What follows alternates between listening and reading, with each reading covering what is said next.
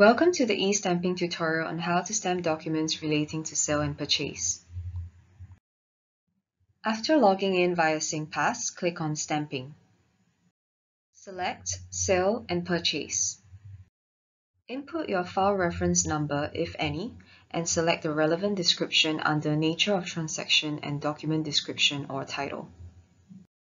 The checkboxes under Intent of Purchase or Transfer are only applicable if the property is being held in trust for a beneficiary, or if there is a subsequent conveyance direction to another person or entity. If none are applicable, please skip this section.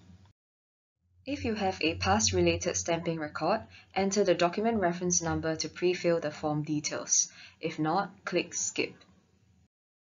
Next, under Document Details, select Physical or Electronic for the format of your document. If you have selected Electronic, select the type of document from the drop-down list under Mode of Offer and Mode of Acceptance. Next, indicate whether your document was signed in Singapore or overseas, and indicate the date of signing. If the date is unavailable, click the checkbox below. Lastly, enter the purchase price. Fill in the seller and buyer details. If available, fill in the seller's law firm's details. If there is more than one seller or buyer, click the Add button below the respective section to add more parties. Next, proceed to Property or Land Details. Under Property or Land Details, select Property or Land, whichever is applicable. For property details, enter the postal code and click Retrieve to auto-populate the address. Select the share of property transferred and fill in the level and unit numbers. If there are multiple units within the same property, click on More Units to add more. Select the property type and fill in the purchase price or market value, whichever is higher. If there is more than one property, click on Property below and repeat steps 2 to 3. If your transaction involves land, fill in the details of the land and select its master plan zoning. Next, proceed to residential property or land ownership details.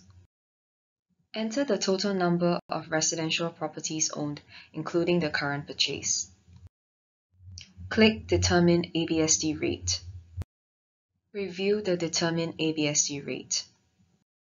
Next, proceed to Remission or Relief or Exemption. Next, any applicable remissions, reliefs, or exemptions would be indicated here. Then proceed to the summary. Carefully review that all information entered is correct. To make changes, click Edit next to the relevant section. Select I declare to make your declaration. And click Submit to IRAS to proceed to pay.